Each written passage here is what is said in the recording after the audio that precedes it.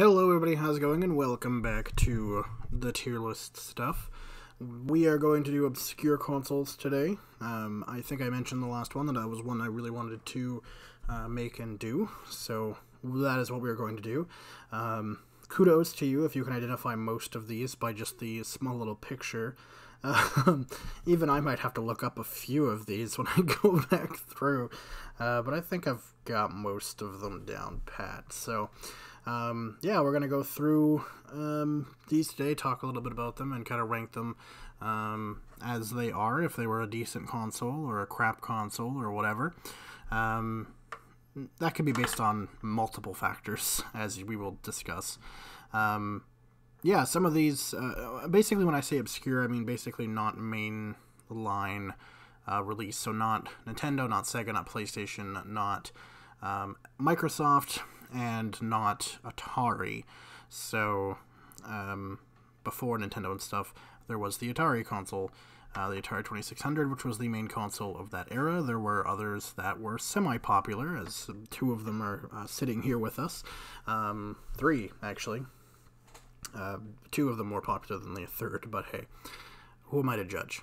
But yeah, we're going to go through them, talk a little bit about them, and kind of rank them.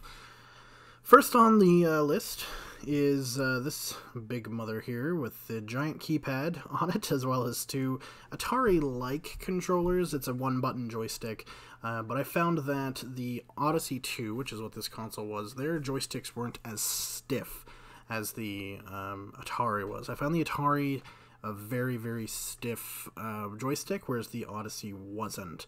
The Odyssey as well has, like I said, the giant keypad on it, as some games did require certain keypad commands and stuff outside of just your regular joystick. You'll see that as possibly a repetitious thing. But it did take consoles. It took actual cartridges. It took cartridges. I actually have a few of them lying around. They had an interesting handle to them to be able to help pull it out for no apparent reason at all. I've never had a struggle pulling out a game from a system, from a cartridge-based system, with the exception of the Intech Interact, but that's a totally different story there. But yeah, for whatever reason, they have handles kind of on them, sort of like how the Atari Jaguar tried to do handles, which made no sense. It just really sucks. So I prefer end labels over handles, because they don't have end labels, just like N64 and Atari Jaguar, funnily enough. So yeah, it was a pretty innovative console for its time. It did come out, I do believe, pre-Atari, so it was an innovator, and Odyssey Magnavox was the company that made them, actually made the first video game console ever released that was cartridge-based, which is the original Odyssey. And the Odyssey 2 is just an attempt to improve on that. And while there was no Odyssey 3 or anything really above and beyond that until we get into the Philips Magnavox CDI, which we will get into later, it was a pretty good console for its time. So I'm going to have to give it a solid A tier for its efforts in trying to bring arcades into the home pre-Atari age. The next one is the Odyssey, same company, Magnavox, so it's the original Odyssey. Now this one's different because it does take cartridges, however its controller is hardwired into the console, as well as I believe its video cable too, as well is hardwired into the console. And the cartridges are variations on like lines and blips on the screen. You had to actually have overlays that went over your CRT screen at the time. There was two sizes, I do believe, for different size CRTs. And yeah, that's how you played video games, was literally with this overlay on the screen, and you just moved your blip around the screen as accordance to that. The games, when they came in boxes in this era, very, very primitive era, was more like getting a video version of a board game than it was actually a video game. It was very, very different. So, very strange time.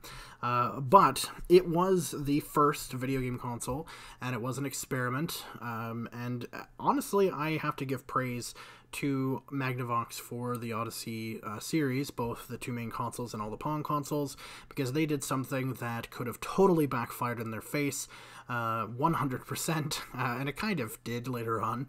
I don't really know how much profit or money they really made off of the Odyssey series of stuff, but obviously it was enough for them to continue to produce it for a good couple of years. So I'm going to give the Magnavox Odyssey a S tier because it started it all. S for starting everything. So good job, Magnavox. Now this one is a bit more of an obscure one. A lot of people have heard of the Odyssey 2 and some then in proxy the Odyssey 1 because people talk about the Odyssey that know about it generally like, oh, well, guess what the first video game console ever made was? Oh, snooty shit. This is the RCA Studio 2. What about the RCA Studio 1, you may ask? I don't know. This is the RCA Studio 2. It was released in the Pong console days. So before Nintendo and before Atari really snatched up the main share of the market in video game home consoles, there was a period of time where companies, literally anybody, would produce these Pong consoles, and literally all they had on them was Pong, sometimes different variations of Pong, like handball, hockey, skeet, stuff like that, but generally that's all it had on it. They didn't take any kind of cartridges, it just was plug and play. So there were tons of these. Magnavox produced 1000 series, so the Magnavox Thousands. Even Nintendo got in on the action with the Famicom TV, I think it was called, something like that, around that. It was only playable in Japan, but they still got in the craze. Another famous one is the Sears Telepong, which was sold at Sears stores. It literally looks like a charging dock for Wii remotes. It's quite the weird shape. But there was tons and tons and tons and tons of these made by obscure companies that you've never heard of and will never hear from again, all the way to big companies like Sears, like Magnavox, like Coleco, like Atari even, and Nintendo. So it was quite the era. But the RCA Studio 2 was a Pong console, but it was also a home console in the fact that it did take cartridges. Now, these were very, very, very, very primitive games, stuff like, Centipede, for example, or Snake. So we're getting into that really weird, obscure area. But yeah, it's a pretty fascinating console. The controllers are literally on the sides, and I don't mean like, oh, you just detach them from the sides. No, they're attached to the console itself. So if you want to play a two-player game, which it looks like you can, you'd have to kind of huddle around the console. So a bit of a weird concept there. Nothing really super innovative. I mean, most people don't know the RCA Studio 2 even exists. It didn't really do a whole lot for the gaming industry. I mean, at this point, there was stuff like the Odyssey, and at that point, Atari was, if not out, in development and being ready to be pushed out. So, yeah, I'm going to go with the C tier for the RCA Studio. It's there, it exists, it's fine. I've never heard anybody, yell at it like the Virtual Boy or something like that, or the CDIs. So, but at the same time, it's not exactly memorable. So, C tier. Next, we move on to one of Atari's biggest competitors, which is the ColecoVision. Now, the ColecoVision is an interesting system. I recently actually had a whole bunch of ColecoVision stuff, although most of it, I think, if not all of it, is now sold. Except for maybe one or two games and the power adapter that came, the extra power adapter that came with it. Yeah, I think that's literally all that's left. But yeah, I actually had one recently. It's an interesting console because it is quite good at compacting itself. The controllers actually fit into the console itself when they're not in use. And it's nice and sleek and rectangular. There's no weird jutting outs or anything like that, which is really nice. It takes regular cartridges, just like the Atari. The controllers are interesting because it looks like a telephone. There is your joystick and button at the top, and then there is a keypad with numbered buttons on it. Now, when you got the games new or in the box, they would come with overlays for that button system. You would just slide it in underneath, which was an interesting concept, although it could get very confusing because different games had different stuff, or some of them didn't have anything at all, some of them had all, some of them had two. It was very weird for an era of gaming that was simplistic, where the Atari steamed ahead of everybody with literally just a controller that has a joystick and a button on it. The complexness of the ColecoVision controller is both too early for its time and obsolete all at the same time. The ColecoVision's joystick as well was quite stiff, but I mean, that's again just something of the era. The only one, again, that I think personally got joysticks completely right, although they break quite easily due to it, is the Odyssey 2. However, the ColecoVision does have a few things on top of its competitors, which includes its modules. So there are multiple different areas on the console that you can plug different stuff in, and there are two in particular that are worth talking about. The first one is the Atari module. So what actually you can do is plug this module in and play Atari 2600 games on your ColecoVision. So not only could you have a ColecoVision and play it, but you could, instead of buying an expensive Atari, you could buy this cheaper add-on to play Atari games. You could also plug in Atari controllers into the ColecoVision. They had the same type of pin.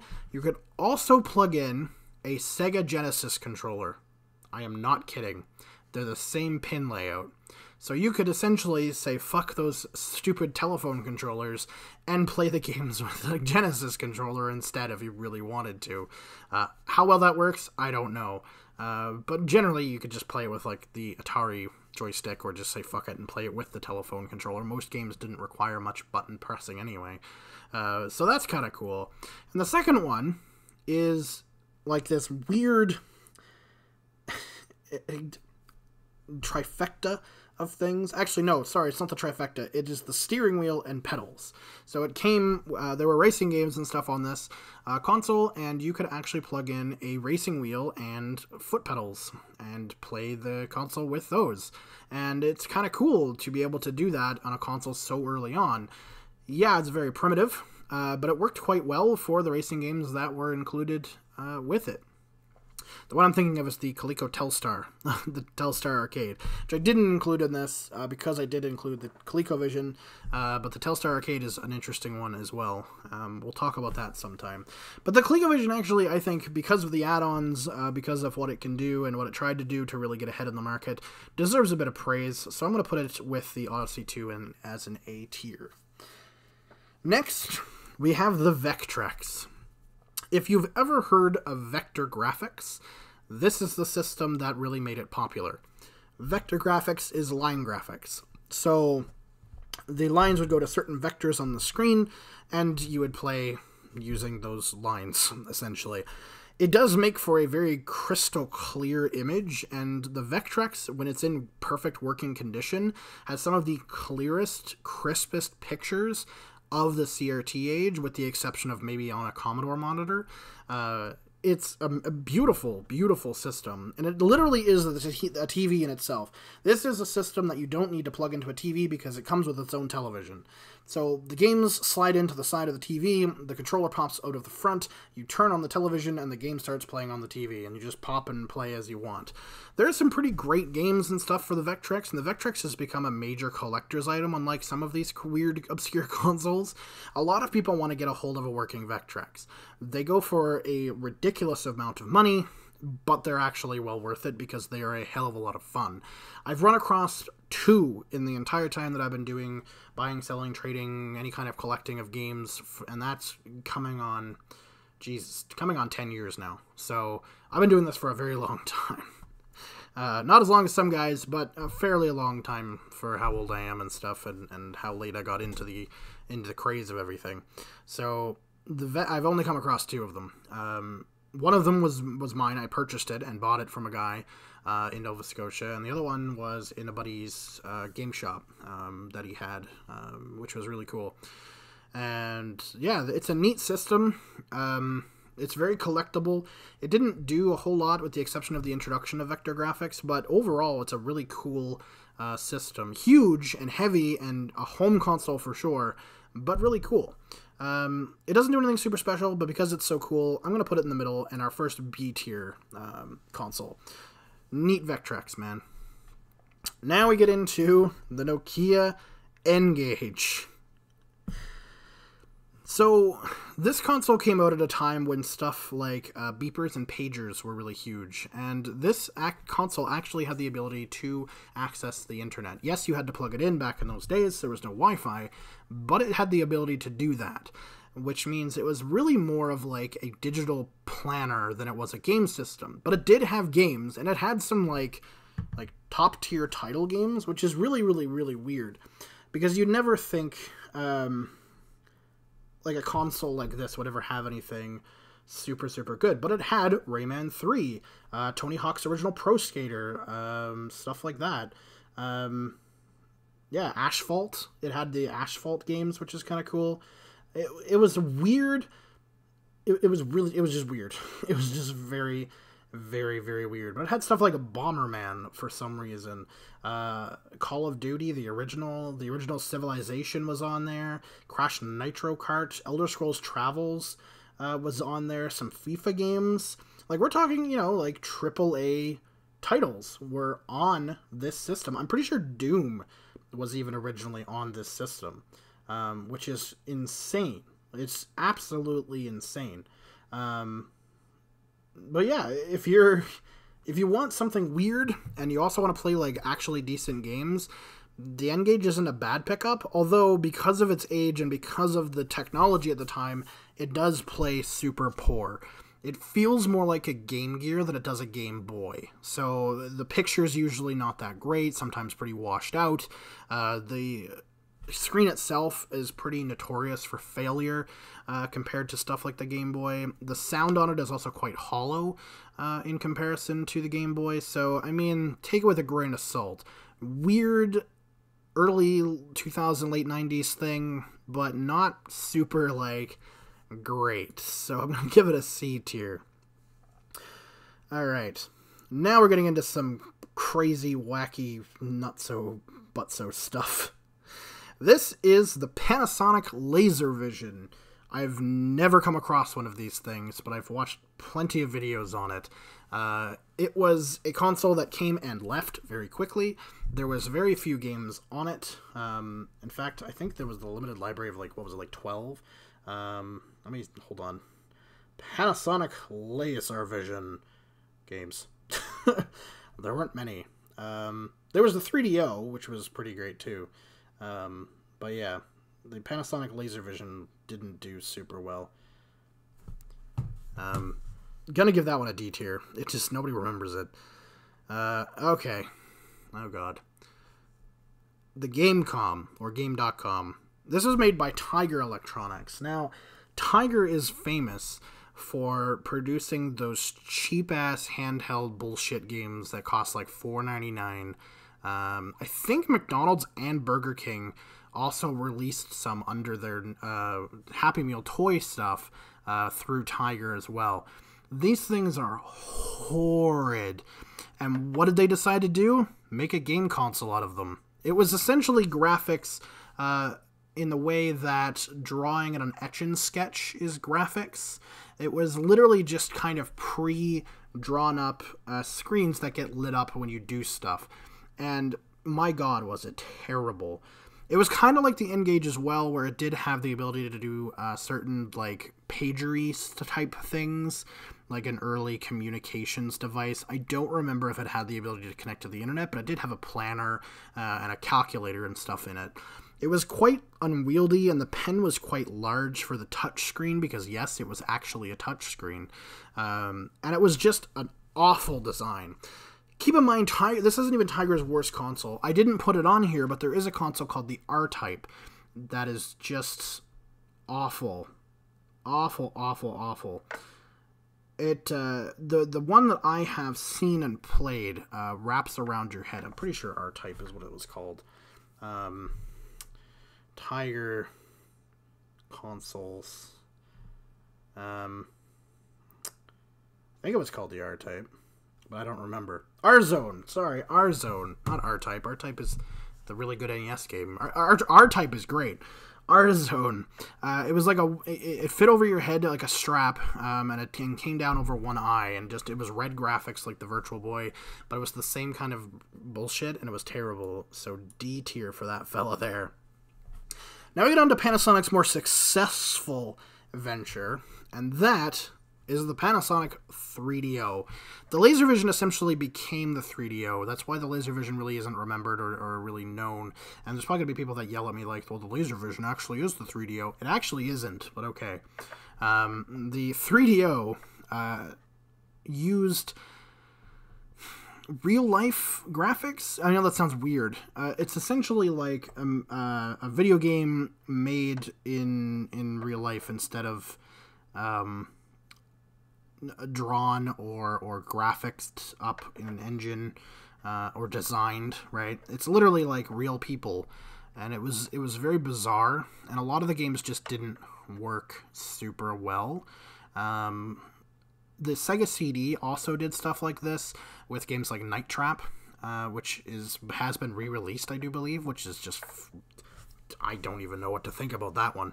It wasn't a great console. It wasn't a super memorable console. It was also a very weird console in the fact that you had to plug in the second controller. I do believe this was the console that you required to plug the second controller into the first controller, which just makes no goddamn sense. 3DO came and went. Some people remember it. Most people don't. C tier. Now we're getting into... What is this? I don't even remember what this is. Oh, the Amiga. This is the Amiga. Amiga was a computer company back in the 70s and 80s, and they did release an actual games console outside of their computers and gaming computer brand. The Amiga CD was released and did CD games. It was very similar to the 3DO and the Philips CDI. There are some pretty decent games, though, on Amiga, and it is very expensive to get a hold of these. A lot of people that do remember and are fans of Amiga are hardcore fans. It's pretty hard-pressed to find hardcore fans for, the 3DO or the N-Gage or anything like that. Even, the Vectrex and Odyssey, not so much. But the Amigas, there are some hardcore fan-base guys out there for the Amigas. So, just for that testament alone, I'm going to give it the B tier.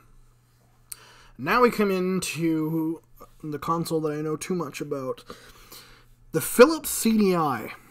It came out with multiple different versions. This is the top-loading version in the picture, because it's the one that I could find that was the appropriate size for this tier thing. But there were, kind of like the 3DO, how it has the side, open disc thing. There's that as well. There's two of them, I do believe. I think one is even produced by Gold Star. That might have been the 3DO, though. I don't remember. They mix together so much. They have similar styles. The Philips CDI is famous, though, because it is the only non-Nintendo console with licensed Nintendo games on it. So, the Philips CDI, if you don't know, was going to be the Philips CD add-on for the Super Nintendo. Now, that fell through. Hardcore fell through. In fact, Nintendo even got into talks with PlayStation before the original PlayStation was produced to make a CD version of the Super Nintendo, which I believe there was a prototype model that went on auction and sold for something like $300,000 or $400,000 recently, which is insane. But hey, whatever. Yeah, and so it has one Mario, and I believe it's 3 Zelda games. So the Mario is Hotel Mario. It is awful. And then there is Zelda Wand of Gamelon, Zelda's Adventure, and something else Link-esque. I don't remember the name. You know what, it might be a good thing. These games come at outrageous prices because they are very rare. The CDI itself is also quite expensive, over $100, I believe, for the console itself. They have a very high failure rate, and they're just notorious for being awful, just awful. It's not worth picking up if you want to play actual games. If you're a collector, that's one thing. If you want to play good games, though, no. D tier for the CDI. Now we come into the ColecoVision's number 2 competitor, I guess, because Atari is number 1. But if Atari wasn't there, definitely number 2, because it's very similar. The Intellivision. The Intellivision, instead of going for a gray-black plastic look, went for the classic 70s, 80s wood grain style with the gold inlay. So it's gold in the top with black plastic in the middle, and then a wooden base. The controllers, similar to the ColecoVision, sit inside of the console, and it's very rectangular, very, it's quite good as far as shape-wise. Same style of controller, although a little different, with a stiff disc instead of a joystick. So it's a little different in that aspect, where it's a disc and not really a joystick per se. It still has the phone style, so it still calls. It doesn't call. There's still the overlays and stuff from the Intellivision games. Overall, it was a console, that was remembered fairly well, but I don't think as well as the Coleco. There wasn't a Television 2 model as well released, whereas I don't think the Coleco ever got that far. But I remember the Coleco more fondly and more often than I do in Television, just because the Coleco did more, crazy, bold shit, like trying to literally copyright its competitor and not somehow get sued for it. Can you imagine if Xbox had an add-on that played PlayStation 4 games? That would be insane. There'd be lawsuits everywhere. It just wouldn't work. So most people seem to remember the ColecoVision over the Intellivision just for that add-on alone. The one thing that the Intellivision does have going for it, and it's only, as far as I'm aware, expansion module, is the voice synthesis module, which literally talks your games out. There's a pretty famous line by the Angry Video Game Nerd with B-17 Bomber, where he plays the Intellivision and it talks out the B-17 Bomber homepage, and it's hilarious and it sounds like ass, but it's quite funny. So I'm gonna put a B tier. It was a decent console for its day and stuff. It competed pretty heavily with Coleco, but I'm remembering Coleco more than I'm remembering Intellivision, so sorry. Next up is another one that people will literally kill themselves over, much like the Amiga, the Neo Geo. Now, the Neo Geo had a CD add-on, or actually a full CD console, but it's remembered because its cartridges are stupidly huge, and the reason for that is because it uses true arcade cartridges, so the graphics were more true to the arcade versions of the game than any other home console out there. Now, when I say these things are big, I'm talking like they are the size of like an Xbox 360. Like, they are huge, massive fucking things. They weighed like 5 or 6 pounds each. They're absolutely monstrous, like huge.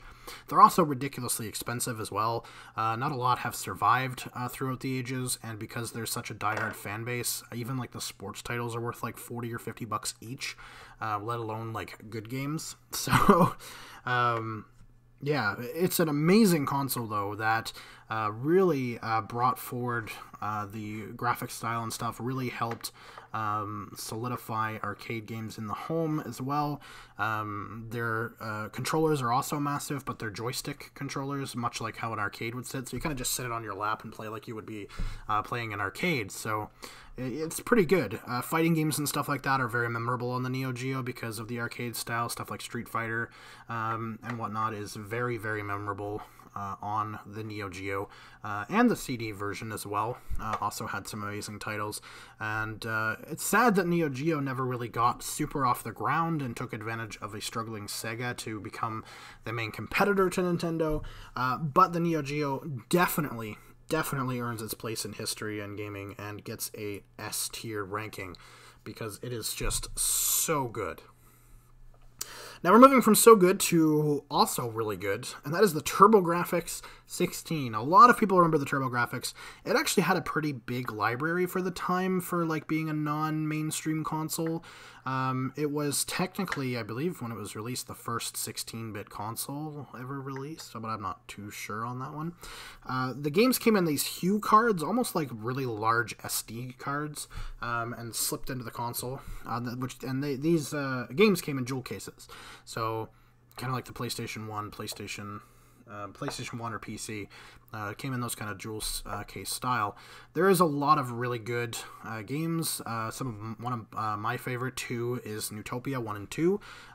They're awesome games, but there's also stuff on there that's like super expensive, like the Bonk games. There's quite a few Bonk games that are really overpriced on that system, but they're fun games, and the system is great. The controllers are responsive and good. They're NES shaped, but they have more buttons, obviously, and overall it's a great system. The only thing that really holds back this system is its hookups.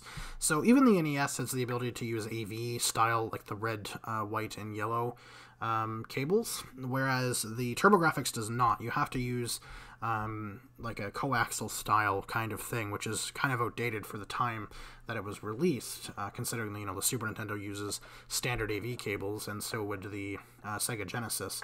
So a little bit outdated, and you have to mod it to be able to use like regular audio-video cables on it. So that's a little bit of a downside, but overall, the TurboGrafx 16 is amazing. It also has a diehard fan base, much like the Neo Geo does, so there's that. And I've played a lot of TurboGrafx. I owned a TurboGrafx for some time, and it's a great console to own. So I'm going to put that one solid S tier as well. If you don't own a TurboGrafx, a Neo Geo, or an Odyssey, and you have the chance to pick any of these three up, and you have a love of games, they are worth the pickup. Now our last one, but certainly least, is the Action Max. Now, when the 2000s were coming up, the late 90s, there was a lot of things trying to overtake VHS as better quality. Laser discs are one of them. They're pretty ridiculous and huge. I feel like I'd break them. There was also, of course, DVD starting to come out at that time, and there was Betamax tapes. Now, Betamax tapes were VHS tapes, but they were better quality, and they were a little bit smaller, I do believe. And they had their own special player and everything, and they tried to take over the VHS market. They didn't. They failed miserably, as you'll probably know, because most people remember VHS changing into DVD, but they won't remember Laserdiscs, they won't remember Betamax, and other even more obscure changeover stuff into the modern day, discs and stuff. And somebody decided that it would be a great idea to make a video game console using Betamax tapes. There is born the Action Max. Pretty much, I think, if not all, the games have that real-life graphic style of the Sega CD and 3DO, where it's like real-life arcade-style games. There's like shooting game.